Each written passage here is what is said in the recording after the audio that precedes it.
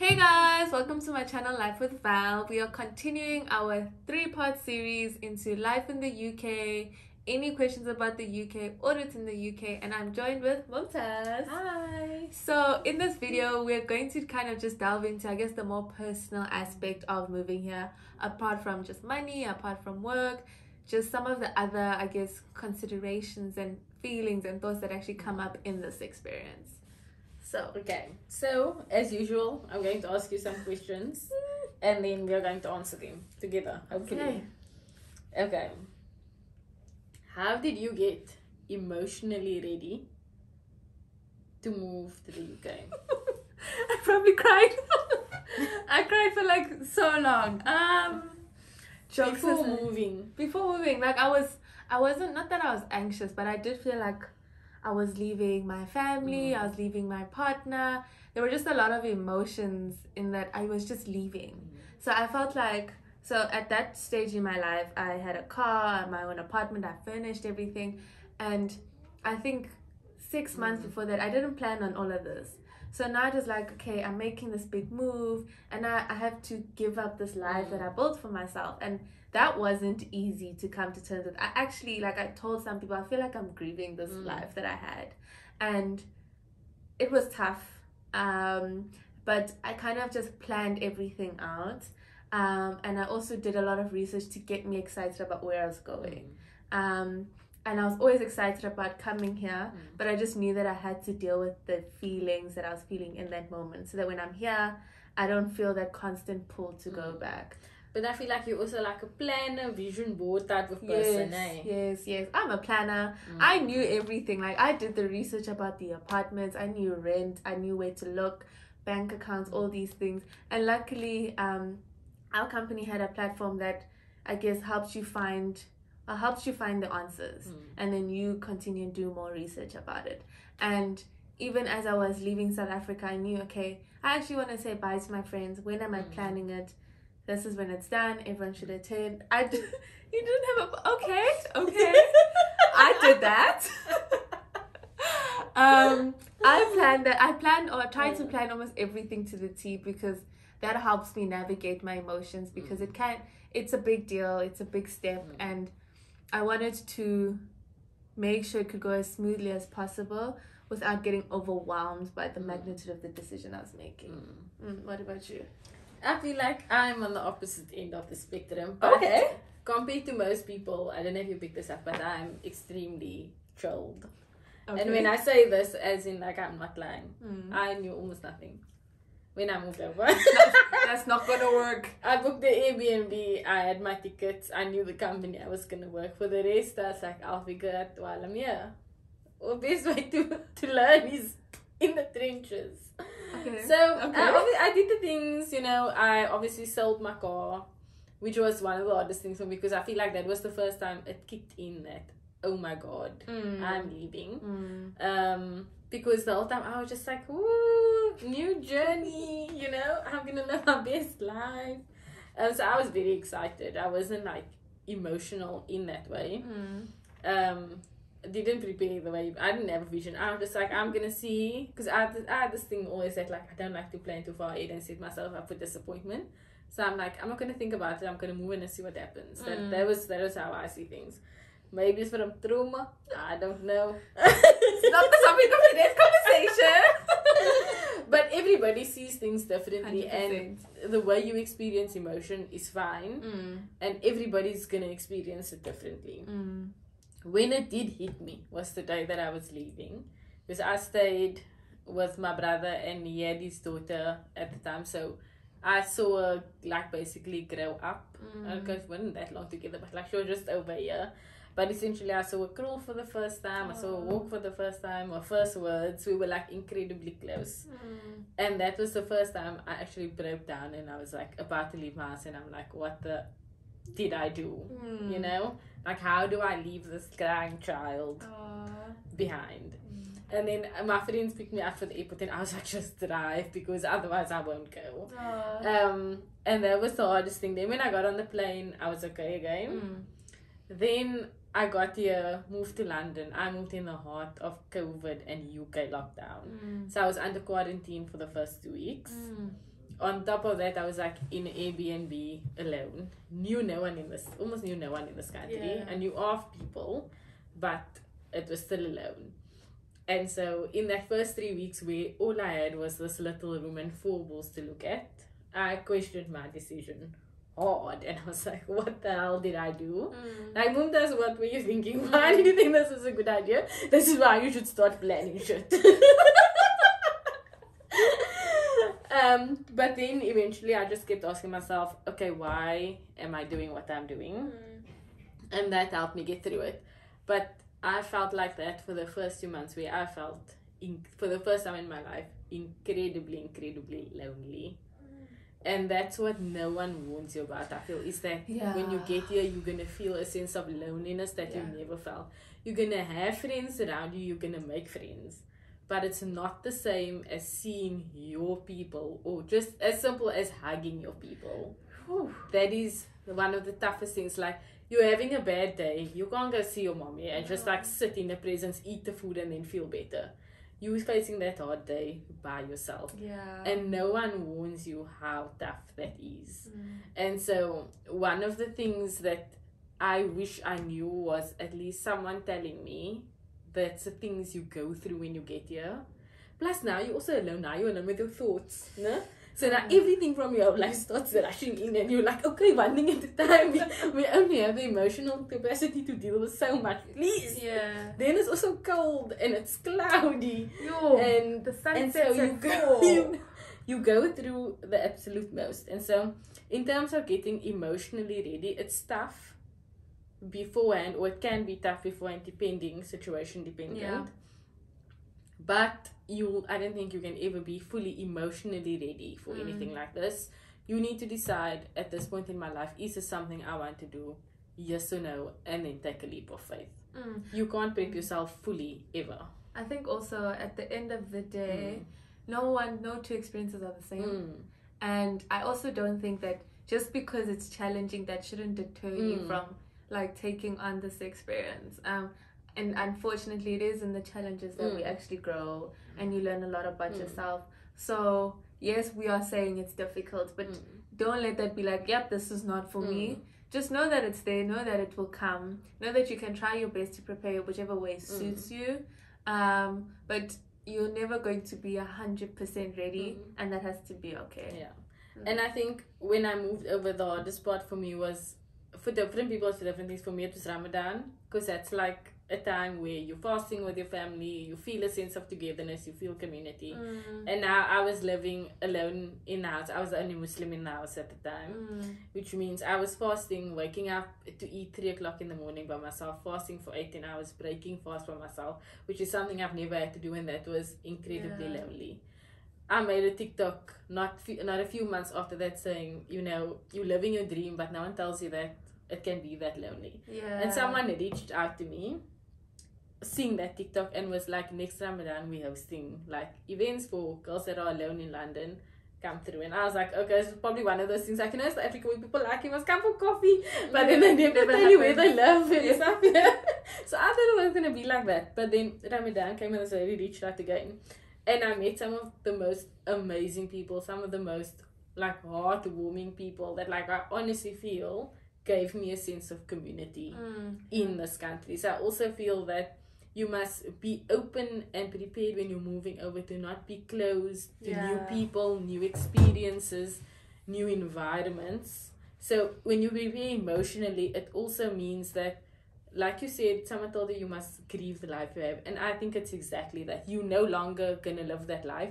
Even if you go visit South Africa, it's never going to be the same. You're also going to become a different person. So you must grieve that entire process in order to help yourself open up to what's to come, for what's to come. And I definitely think being here, it is about being open. And it's even open to meeting people, trying to make friends, being rejected, that being okay. It's just, wow. Yeah, like, well, and I started talking over Teams. Literally Teams, and I just bothered her every day. And look at us now. Here we are. But I do want to say, though, it does get better. Like, you will meet people, you will find your community, you will find the people that are there for you. And unfortunately or fortunately, everything does happen for a reason. So just trust the process, go through the process, be open, be willing to learn and unlearn, and I think you'll be fine.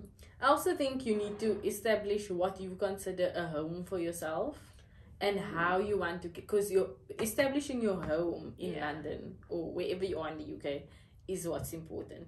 Like I was that person when I move over now, I'm gonna live by myself, have my own, because I don't want to live with anybody else. That was my thought process. I was like, just gonna be, you see those movies where you go love, laugh, alone in their apartments, Bridget Jones vibes. And then I moved there and I was alone in quarantine for the 3 weeks, and it was lonely. And then I was like, you know what? Actually, looking at the rent, maybe I can't live alone. I'm gonna try and share, and that's how I shared for that first 7 months. Moved into an apartment with 2 girls I met on the internet, basically. Met them for the first time the day I moved in. I spoke to them once before that on a call, and that could have gone either way. Yeah. But moving in with those girls was one of the best things that could have ever happened to me when I moved over, because they themselves were not from the UK, so they made sure I was comfortable. We're still friends to this day. I feel like they became 2 of my closest friends very easily. They became more like sisters to me, I would say, because the people you live with become your family. And so if you are going to share, it's also important to establish who you are as a person and what you want out of that living situation. Because I feel like when I'm living with somebody, I do want to be closer person. I don't want it to be a stranger that, okay, we both come, we sleep, we basically don't talk to each other. Because that, I feel like, can be more lonely sometimes than living alone. So I do feel like it's very important. So we're still friends today. It was one of the best decisions I ever made, I would say. But they also helped me realize that's the type of home I want in the UK. And so I feel like it's important. No one told me that was something I had to formulate in my mind beforehand. It was just, I thought it's going to be based on preference. But who are you at home and what do you like having at home? Like, do you like having presents at home? Do you like just having someone there? You don't have to talk to them, you're okay with that. In which case, living with someone that's going to talk to you is fine. It's what you want and how you are as a person, I would say. I think that's an interesting point. So with my experience, so I actually live alone, and I do think that probably made it harder, because I do think even if there was just someone in the house, it would have helped so much more, because there were a lot of times where there were the difficulties with work, and now you're alone, and it's just like who do I complain to now? Like, it was just it honestly felt like hell. And like we've said, either this video or previous one, no one tells you how lonely it is. And if you know, like, beforehand that no, you actually do like it when there's people around, just for the sake of having people or something. If loneliness isn't something you struggle with, then sure, go live alone. But sometimes just having another human there helps, and I do think it's even better when it is your friends, because then obviously they do turn into family. And I'm not saying that no, I'm still lonely. Like, I have made friends, and it's nice now that I've made friends, and I do feel like they've helped me get through things. So it got better, but to make it easy in the beginning, I think that probably would have been, if I had to remake a decision, it would probably be that one, just to change the experience. But and it does make a big difference, I feel, because I also had the other end of the spectrum where I then lived with somebody else and that didn't work out as great, and I just felt more lonely living there. Then I got another new flatmate, and that girl makes me laugh every single day. Like, I laugh out loud that my tummy hurts. Like, that's how well we live together, I feel, and that's like, we have great time. So it feels like I'm living with a sister. Like, during the day, if I'm working at home, I go pop into my head into it multiple times to be like, just tell her random sentences, but it doesn't feel like I'm bothering her. And I feel like that's a relationship you need to have with the people you're living with, if that's something you are looking for. But I also wouldn't base it on the personality or what you think you like in Cape Town, because in Cape Town I like my independence, I like being alone, I like doing everything by myself. But that was because I knew I had people at home should I need it. And then I came here and I didn't have it, so now I want attention. It's as simple as that. I'm not even gonna lie. I feel like I want attention sometimes. It's all that it is, because it's lonely. It's super lonely. I think I'm actually the same. And like, people were telling me, oh, my Instagram stories decreased significantly. I was like, yeah, because now I have someone to talk to at home. I don't have to talk to myself on screen. And so it really does make a difference, and you can feel it in like your personality and how you change and how you interact with people. Yeah. No, these are all very true points. I know I came here thinking I'm an independent woman. Living alone has also reinforced now I'm independent, I got this. I am on the phone every night asking for attention, calling everyone. Like, I want to be in people's faces because this loneliness and independence, no, it's just not my vibe. Like, who's only independent woman? I don't want to know more. It was a lie. It's a scam. That's also another scam. Nope. Okay, then, do you feel like you had a massive culture shock when you moved to the UK? I wouldn't say so much of a culture shock per se. I think the main thing was just the friendliness of people. So I just found that... You mean the unfriendly? Wow. So like, for example, when new people came to the office back home, you know, everyone can see they knew, hi, are you okay? Do you need help with anything? Here in the first few weeks, like, no one reached out. They just sit there and they watch you struggle. Yeah, literally. Here, when someone bumps into you on the street, they don't even look back to say sorry. You find yourself saying, no, sorry. You know, I just feel like here, people aren't as friendly and open. And I think that's also what makes it hard to make friends with people local from British here. people. Like, that's not... I don't think I actually have a Brit friend yet. No, I don't. All the people that I have that are Brit friends or I got from that Ramadan thing are the brown British Muslims. You see? I don't have... Well, I haven't been... The other involved people in are also something South like that. African. I don't know what it is, but as South Africans, we stick together, we're friendly. I think it's also just an African thing generally. So I'd say that's probably the biggest culture shock for me. Like, I'm not chatty with strangers in South Africa, but I'm still friendly. Yeah, it's so strange that you and the person opposite you in a train, you basically face to face, but you will never make eye contact. Don't do that. You look everywhere else besides that person's face, and if you do, it's that awkward, you know. It's no. And I found that here people are not friendly unless there's something to initiate a conversation. Yeah. You don't randomly greet people. No, like, it's not okay. Don't do that. Don't do that. And that's what I also found tough. Like, when I came here, I was like, how do I speak to people? Like, I felt like when I just randomly spoke to somebody, even like a shop assistant, they'd look at me like I was crazy. Yeah. Like, what is going on? Even saying like, why are you so happy? Like, it's just weird here, man. Like, so I mean, if you do end up like going to like a cashier or a teller, hi, how are you? Why are you asking? Like, one time I said have a nice day, and like sometimes I still get the shocked look from them when I tell them have a nice day after I'm done being served. Like, but I also feel like sometimes it's a London thing, because apparently people outside of London are friendly. Like, I stayed in Scotland when I did this secondment for 3 months, and the people in Scotland, some of the friendliest people I've ever met, so lovely. Then I came here and I was like, okay, a little bit rude, but it's not. It's just the culture. It's the culture. It's not personal. It's not about you. And for me, I find it hard because I'm not someone that makes a conversation. You say hi, I'll say hi to you, but I'm not gonna ask you. I won't engage. So it was just like, hey, I'm shy. You guys want to talk to me? Okay, I'll eat lunch alone. It's fine. So I found that to be probably the toughest thing. Did you have any specific culture shocks?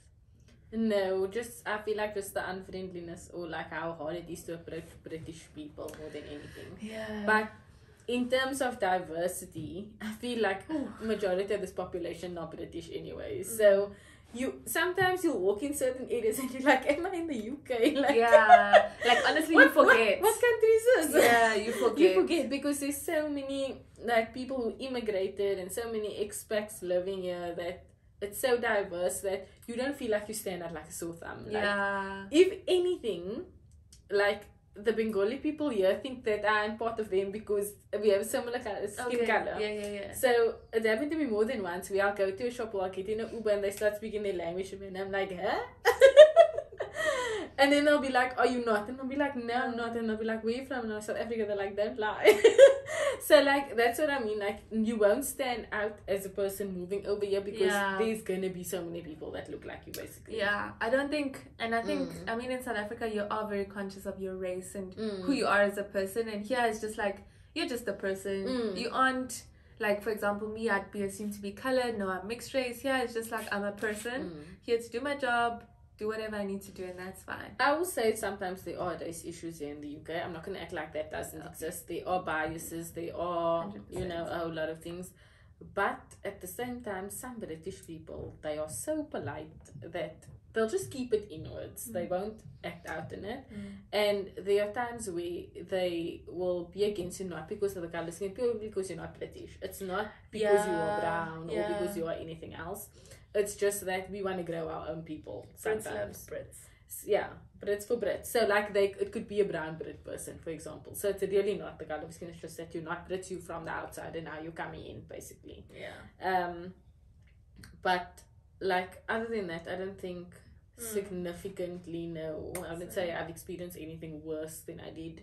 Because like that was obviously a big thing. People were like, you know, you are Muslim going to live in the UK. There's a lot of da-da-da-da. But I felt like there are so many Muslim people here that they are more open to it. Like I even felt like people were more educated about Muslims here sometimes than they are in South Africa. Like even catering for us from like an eating perspective. Exactly. Obviously you are gonna face anywhere in the world those one or two people that maybe won't now want to sit next to you on a train or something like that. But I haven't myself experienced anything significant past that. So culturally, I feel like it's fine. You can easily fit in. It's a very diverse, open-minded country, I would say. Really open-minded. Yeah, like literally you can walk around in anything, no one's going to care. Nope. Do you, boo? Then what do you feel like is the best part about living in London? I actually want to say that no day is actually the same, or no weekend is the same. Like, there's always something to do, always a new experience, something you've never tried. Like, there's so many different restaurants, so many places to do different activities. The only thing is it's expensive now. Yes, yes. So everything's expensive. Like, so unless you're not hermiting at them because you broke, there's a lot to do. There's a lot to do. Trust me, there's a lot to do if you're not broke, which is why salary is important. But I just really like the amount of opportunities and experiences that I've been exposed to, and there's still so many things I haven't even scraped the surface of what I could be doing here, because there's just that much variety, which I appreciate. I think that just comes from there being so many different people, different interests. Like, there's so many concerts all the time. I haven't even been to a concert. You know, theater shows, musicals. It just feels endless, and I like that feeling. Like, I feel like, you know, all those videos that always pop up that's like, oh, things to do in a city. Yeah. There's so many of those in London. I just like all of them. I'm like, I'm gonna come back to them. There's ones I liked from when I moved here that I haven't got. I haven't like scratched my list, like barely scratched my list of things that I want to do and experience. But the things you get here is very unique. I would say there's a lot of these immersive experience vibes that goes on. And you can literally tailor your weekend to your mood. Yeah, I feel. That is true. The only thing is that I don't like about London, is that you must plan sometimes. You need to plan. And Mumta's not a planner, you know, so it's a little tough sometimes. Make reservations. So now, but the thing is, you must be smart, you must be friends with people who like to plan. That is so true, because unfortunately you can't like wake up and say, okay, tomorrow I'm going to, for example, Winter Wonderland. No, it's probably fully booked. What are you gonna do, you know? So that's the one thing, like, you can't get up and go. Big events you have to plan in advance. Exactly. In advance, yeah. But like advance, what am I, American? Ooh, what's going on with the accent? But like, for example, you can choose to go to markets all the time. Like, there's markets almost every day, every weekend, Christmas markets. There's something to do. Like, if you just look at things to do in London this weekend, you'll find something. It can also just be out of London, so going to neighbouring towns as well, Cambridge, Oxford. I mean, then you can also actually just travel the world. And even like the variety at these markets. So like some of the markets I've been to multiple times because there's so much food there. And I love to eat, guys, not gonna lie. But now I'm so want to try everything because I'm greedy like that. So now I have to go a few times to the same markets I can, because now I'm gonna think about it until I try it. Because I didn't try it. So now I have to go back. So you can literally go back to the same place and have a different experience as well. This is true. And my thing is though, and I guess this is the one thing I don't like. It's like you'll try something, it looks good, and then it just doesn't taste as good. So it's like, you know, it's they about aesthetics. Yeah, as long as something looks nice, they're happy. They don't always care about the taste. But also because I think they don't know what good tastes like, and we're very spoiled in South Africa with flavors and just that. Oof, I feel like in South Africa, you know, you'll probably always get a good burger, for example. But here. I think though the hardest, apart from the good, the hardest thing for me was realizing travel times in London. Like if I lived in Cape Town, so for me a 15-20 minute journey, that was the maximum amount you drive around to go somewhere. Yeah. Now someone tells me, oh, it's like an hour away, and I'll be like, oh, only an hour, okay, let's go. Yeah. I'll be walking because it's only 40 minutes away, 40-minute walk, or I'll take a train because it's only an hour away. So your concept of time also changes significantly, and 100%. It has to, because we don't drive here. We take the tube like everybody else. Your boss at work is also on the tube with you. That's just the culture. Most people take the train. But it takes a long time to get from A to B a lot of the time. I feel like you must be prepared to travel. I feel like if you're going anywhere in London, it's probably going to take an hour. And that's fine. That's considered good timing in London. It sounds bad now, but when you get here, you get used to it. You get used to it. And the only thing is when you're shopping though, and you're like, I'm not smart to go on this train for like an hour with the shopping. And that's walk. Difficult. And walk. One thing you do get used to is walking. 30 minutes feels like a good walk, and you're like, I'll get my steps in. But back home, no, I would not be seen walking. I don't go to the corner shop, I drive everywhere. So I mean, it's good in that you start walking. But also you feel safe to walk here. That's what I feel. Yeah, I feel like I can walk late at night by myself and not feel panicky. I've actually never been concerned about my safety. At any hour, anything I've been doing, I've never been That's one of my favorite things about living here. Same. I think that would definitely be one of the best parts about being here. It's just how safe you are. You don't need to be hiding your belongings in places. You don't need to worry if someone bumps you, like bumps your bag, something is gone. No, it will probably still be there. Like, it's so safe that they just put deliveries right outside your door and you will find it. Yeah. Like they'll leave it there during the day and then you come at night and you're like, okay, it's there. Cool. You don't need to be worried. But the South African in me is like, I must be home. Or when someone's walking too close to you, like, yeah, don't rub me. No, but overall, like, I feel like it's nice living here. I enjoy it. Bold statement. Like, we complain and be like, oh, shit's expensive, I'm broke. But at the end of the day, I still feel like my quality of life here has improved significantly. When I say I am broke, it means that I managed to also save for that month and I refuse to touch those savings. So it's not that I'm living penny to penny, paycheck to paycheck. It's that I've done everything I needed to do. Now I just want to live my best life, but to live my best life is a little limited. And so it's more about how much I get to live my best life. But in a month, I can go traveling on a weekend or for a few days. I can pay my rent, I can pay all my bills, I can pay for my groceries, I can still go eat out a bit. I still take the trains to work, I still travel everywhere, and then it's at the end of the month, then it's gonna be and I also saved, and then it's still gonna be a little tight. But not tight as in like, oh my god, I'm not gonna make it. Tight as in like, let's just be smart about this. Don't buy takeout, cook. And that saves you so much that saves you a lot of money. You know, when you cook that one pot of food and you're like, right, no, this one's not go the whole week. That's been me this week. Or, you know, like you just go back to your childhood days, eat your peanut butter and bread, you know? Like, I was poor before and I didn't die. So that was my thing, is that like now, if at the end of the month I'm a little tight, I'm like, you know, I survived all those years, boy, I didn't die. Exactly. It's gonna be okay. And so it's reminding yourself that just because you come here doesn't mean you have to be like this high and mighty person. Like, don't forget who you are and where you come from, and I feel like you'll be fine. No, that's very true. Then, last question. Would you do it again?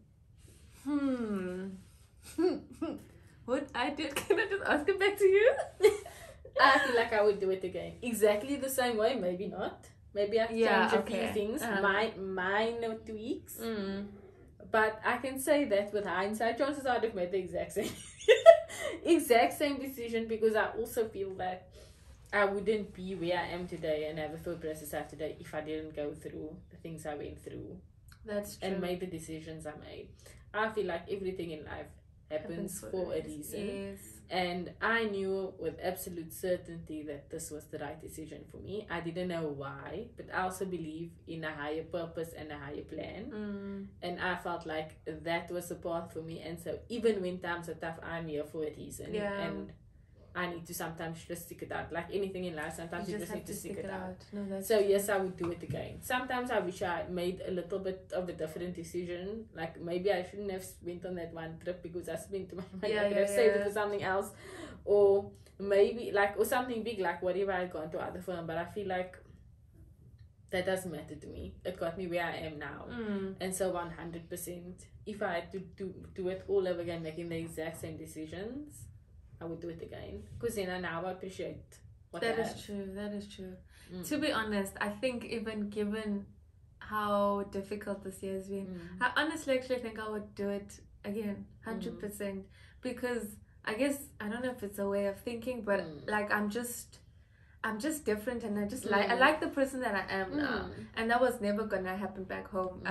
One of the reasons I also kind of needed the move, like something so drastic, was because I felt like I was getting complacent. Like I knew, like now this was it. Is this gonna be my life for the, my days for the rest of my life? And I just knew that was not for me. And now I just look back and the experiences, like just everything, I would do it again. And difficulties come because you need to grow. And I'm not gonna say they shouldn't have happened. I've learned a lot. I've grown a lot. And I do think that it's just going to propel me to what's coming next. So in I feel like I'm not completely different, but vastly different to who I was when I moved over. But if anything, I can honestly say that I feel like I'm proud of myself for everything that I went through and for how I dealt with it. And the person that I came out as more than anything else.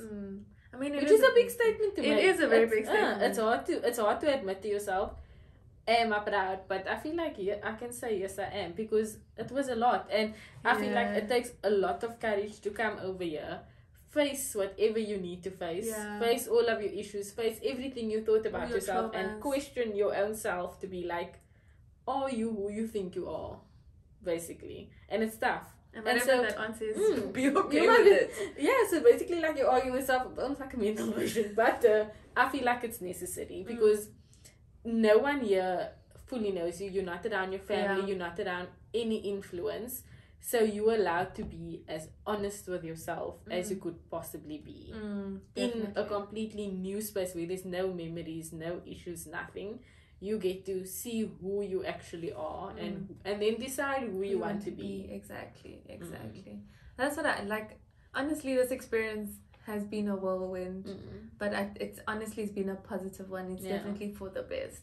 It's not something I regret. It's not something I wouldn't change. Like I'm grateful, and I'm excited to see what comes next and what like you said, you grew your channel so much. You grew your channel. She grew her Instagram. Like if you look at her on the traveling pictures, you see the glow. You see she is happy. She's doing things she loves. So here she audits, but then also that now pays for the lifestyle that. Listen, you know what I mean? Like it literally so supports you must that. be also prepared to sacrifice in life sometimes. Exactly. And whatever you like, if this is a stepping stone for you, if this is just to, I don't know, see the world, let it be that, and enjoy it for what it is, and then you move forward. I do hope that this has been very insightful. I've enjoyed creating this. I've enjoyed our conversation. Also. I am keen to do more of these. Please do leave any questions. I'll put both of our Instagram handles if you do want to reach out to either of us. Follow and like. And lastly, thank you guys for watching. Like, comment, subscribe, and I'll see you guys in the next video. Bye. Bye. Why am I piecing out like a wave? I don't know.